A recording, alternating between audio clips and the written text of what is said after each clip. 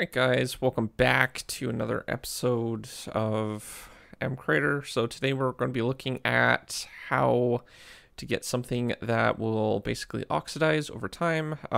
Huge thanks to the MCreator team for helping me with the math behind this. So basically we're going to copy this over. Right now it's just a waxed version, and then we'll use some commands that I have set up here to basically turn it to a unoxidized version. Now this will basically goes to the pre-set ones. There's actually like two regular blocks.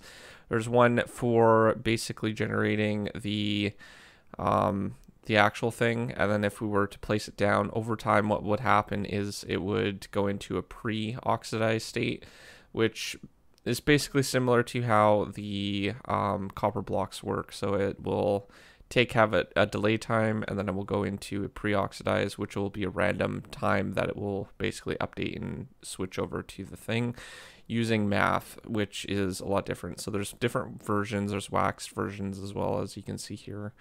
And basically over time what will happen is basically this. It will start to change the block states, and as you can see it's kind of slowly doing that. And if you look at the cube compared to the other ones, you can see that the amount has quite differently changed for the amount of volume of what is still remaining. So the single ones are the same as the pane there. So the pane, and if we speed it up to like 300, you can see that it will slowly start to change and stuff like that. So that's only because we first changed it to an oxidizing state. It will take about a day or so for it to even start to go into the state, which it will do at a random stage. Now remember, we're still on the 300. We'll probably even speed it up to like 3,000 or something like that in order to kind of demonstrate how fast, well, slow, I guess, because kind of demonstrate how it will work. But as you can see, everything's pretty much updated at the moment. There's one block that already started to update, and it'll take a little bit of time for it to continue. The reason why it's like this is they all have that delayed timer, so it'll be 100% guaranteed that it will have to wait for the next one, even if the random tick update is set to 0. Now those are the wax blocks, that's why they're not doing anything, but over time you'll see that it start to update like that. All right, we have one block up here that's in the cube. There might be other ones inside the cube that we can't see, but it's starting to slowly update over time. And eventually it will go to the final stage, which is that really dark one that you see right there. So that will basically be it. And it takes, I believe, like 20 minutes or something like that for each stage to go into the pre-stage cycle, which it will then be random based on the condition of how many blocks are nearby. This value can be set by a value that of a variable that I set up. By default, it's 4 blocks in distance. But the more dense that it is, like that cube or whatever, it will take slower amount of time to actually fully convert to the proper thing. Now it's the same math that Mojang's using. It's just pretty much done a little bit differently mechanic wise, because it needed to be for MCreator without actually hard coding at all. So there's just a few minor differences, but it's not too much different. So as you can see, there's a few different blocks here, which is really odd because the pane should actually have something on it by now, but it doesn't. So it probably still has a timer going. And yeah, so it will take a little bit of time for this to happen, but over time it will start to change into other blocks. Now you might be noticing that it's kind of random, and that's pretty much I guess the same as what the Minecraft version does. I'm not entirely sure, so let's speed this up to 3,000 and we'll see if that helps with the speed. So even at 300 ticks, it was pretty fast, so, or pretty slow. So We'll just speed it up to like 1000 or 3000 or something like that. Even at like 3000 it's pretty slow, so we'll just leave it at 1000 for now, and then we'll see if we can get this going a little bit faster. 300, 3000. Yeah, we'll try 3000, which is like 100 times more than the default speed, so something like that. Or maybe it's 1000. I don't know. The default speed is 3, so you do the math on that part. So you can see the pane starting to update slowly, and we should start seeing results on the other blocks. So we can see a couple blocks over here to start changing, and they're spreading a little bit and updating, so you can see that. And then on the cube, there's hardly any progress that's actually being done. So a lot of it's just single blocks that haven't really updated too much. And yeah, so if we look over at that one, it's doing really well. That one's doing okay. And the cube is hardly any oxidization going on. And it is slowly for the single blocks. Those, for my first internal test, it was actually going a lot faster. So I kind of expected them to go faster than the pane this time, but it's using the same code, so I don't know. It just is. I think I did have some issues with the actual volume and stuff, but it does seem to size up quite well. So the cube works and the pane works, so I don't know. If you were to double up the pane, it would probably be a little bit slower, but it might also be based on the volume. I'm not sure. But according to Wiki, that's the same math that's used for the copper blocks, so I don't know. But yeah, so basically that's it. It will start to spread over time and try to oxidize nearby blocks that are the same.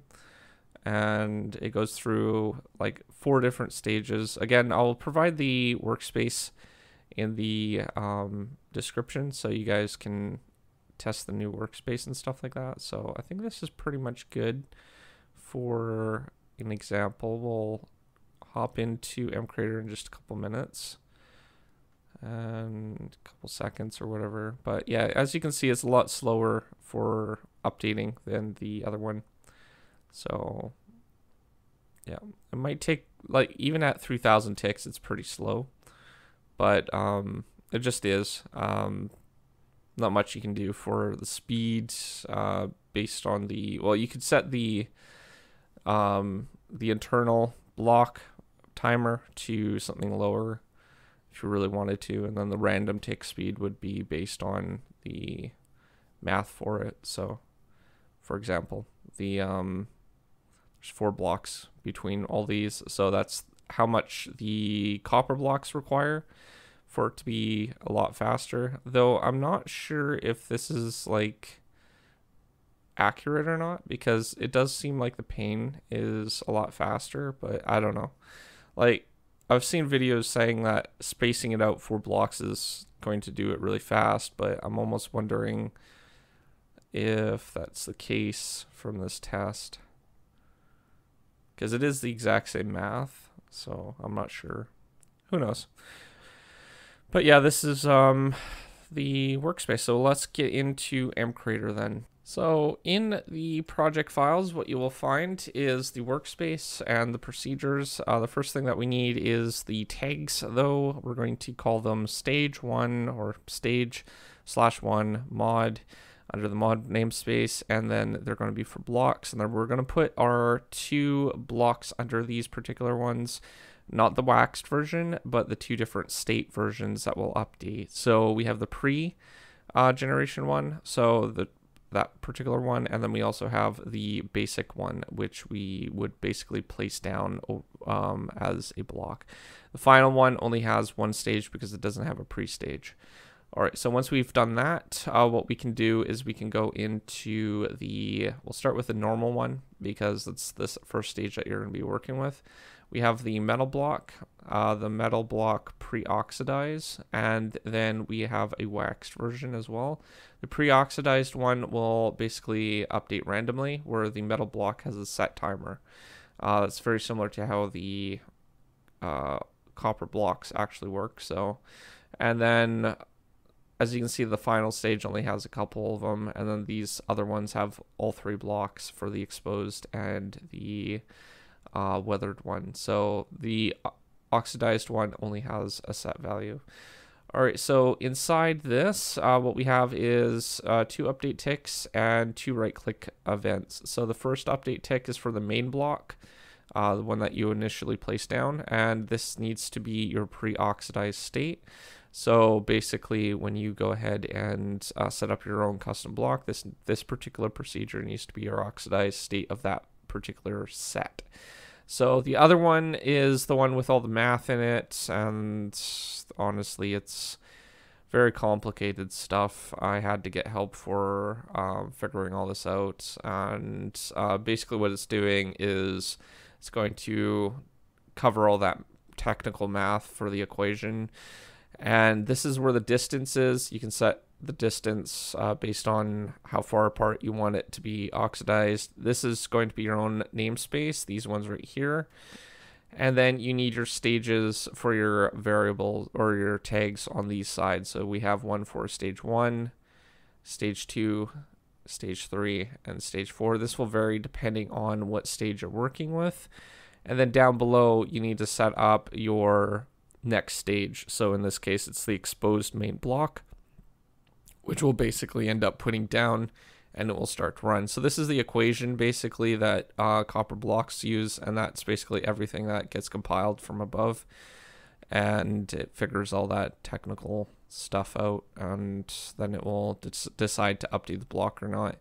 So I'm not going to go into too much detail because I don't know how that math actually works, just that it works. So all right, and then we have our waxed right-clicked. So this is going to happen when we right-click on the block itself. We will basically go ahead and we want to set it back to, like, this is the waxed version, so we want to set it back to the unwaxed version. So we want to set our waxed block here. And then we want to test if the type of item is an axe or whatever tool that you want to end up doing. You might want to do an item selection or something like that. And then we're going to be basically running it on server side to play the sound and place particles on server side.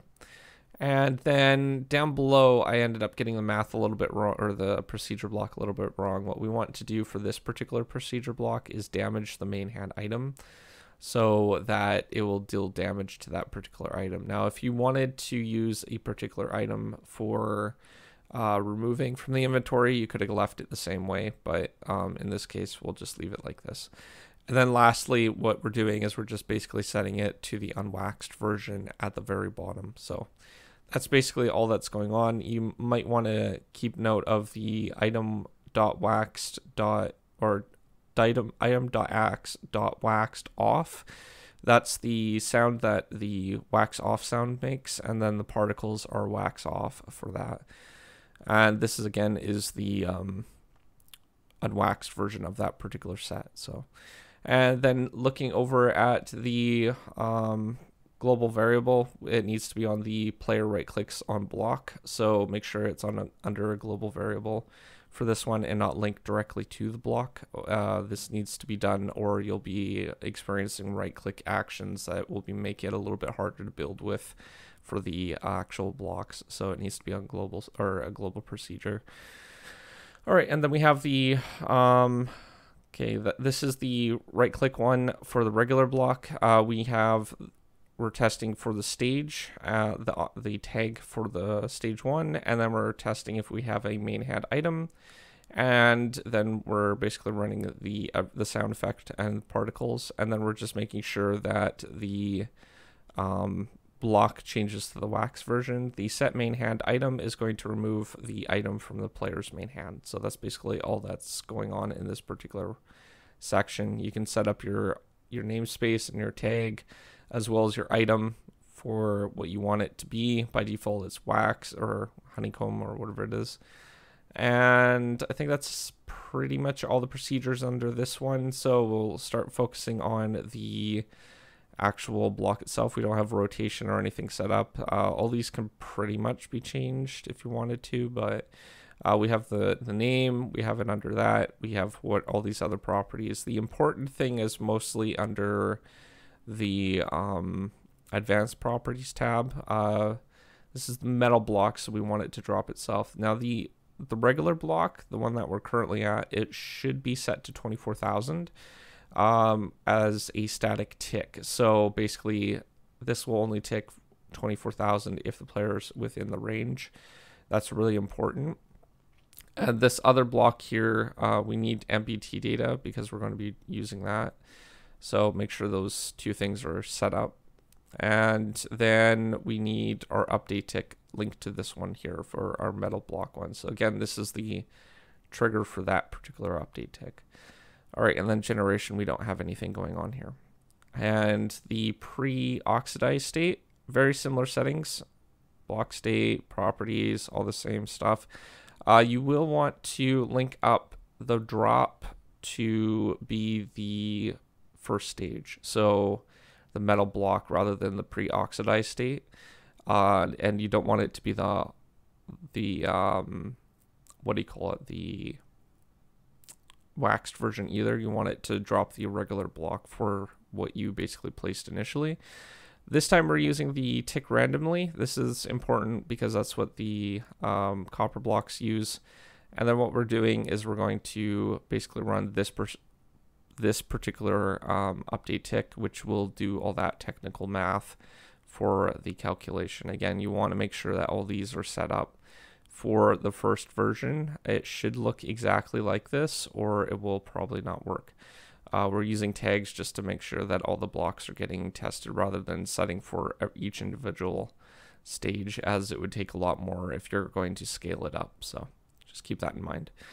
All right, and then the metal block, the wax particular block, there's not much actually going on in this particular one. We just don't have a tick update. It's its own pretty much block. No tick update for here, and it's not set to a random tick update, so it has no tick properties. We do use MBT, but I don't think it's actually needed if I remember correctly. And pretty much all the other things are just default. We don't have actually any procedures. Again, it's done through the right-click global procedure, so we don't need to do any of that. So the next stage is exposed. Pretty much the same properties all throughout the blocks, so keep that in mind when you're actually working on it. The only things that we need to look at for these is the actual procedures, so those are the only things that really change. Though you might want to just double check to make sure that they're all set up for the drop properties. All right, so the pre-oxidized state, this is basically your distance. This one here only has stage 3 and stage 4, and we're testing for stage 2 down on here. And again, we want to make sure that this updates to our next stage. So this would be the weather block instead. So these are the particular procedure, or your tag and your tag names that you need to do without the colon. The colon's already added into the thing, so all you need is your namespace and your tag name. All right, so that's basically the only difference here. And then we have the waxed version. Not much has changed outside of the tag name and the block that we're basically going to update. So those are all pretty much the same as the previous one. Yeah, so that's the only difference here. And you would set your stage 2 for your oxidization on this one. And then we have our waxed version. So this is, or pardon me, not the regular version. This is going to change it into the pre-oxidized state. And then this is the waxed procedure. Again, you would want to set up the damage for the item because it's an axe rather than remove the entire item. So if you were going to do that, set it up like this. Otherwise, you can just use the similar procedure to the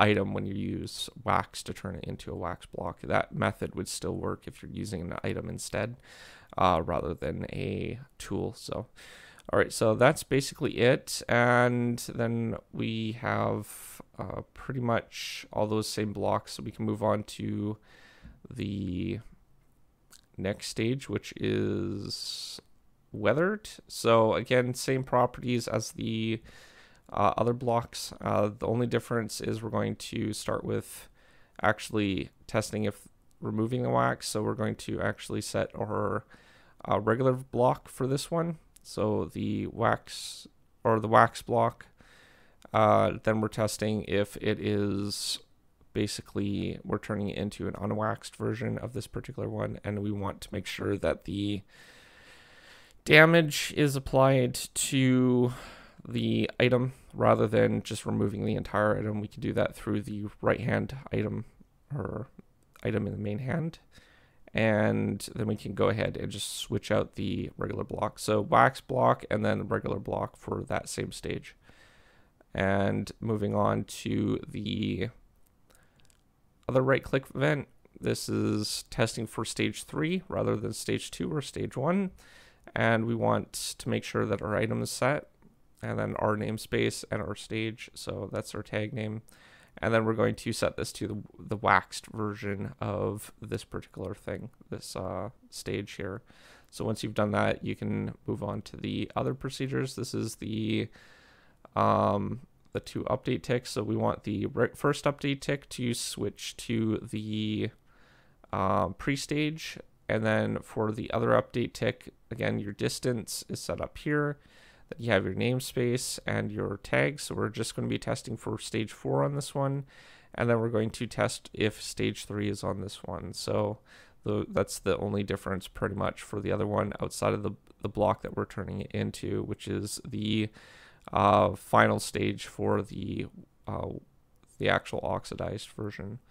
So that's all that you really need to know. And then we have just a couple other procedures under the final stage that we need to look at.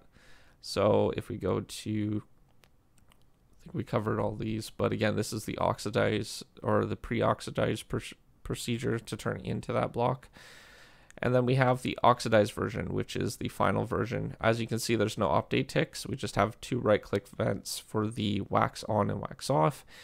So we'll start with the oxidized one. We're just basically setting up our namespace, our item. So this will turn it into the wax version. So our namespace, stage 4 for the blocks, and then we need our item that we want to use, and then all that noise and particle properties. And then we're going to basically go ahead and set our waxed version. So this will change it to the wax version of it.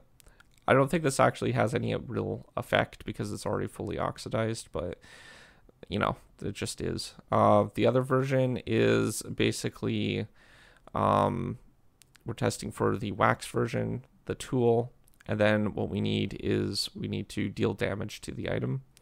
So we're going to use the main hand item as well. And then we're just going to make sure that it's set to the unwaxed version of that particular block. And that's all that there is for the procedures and everything. That's like literally the entire workspace. So if you get stuck or whatever, you can actually use the workspace provided in the project files to test and compare your settings. And there's also the assets for each of the blocks in the project files as well. So you can use those in your own mods if you really want to. So outside of that, if you're new to my channel, don't forget to subscribe, comment down below, rate the video, and I will see you guys next time. Thanks for watching. Peace out.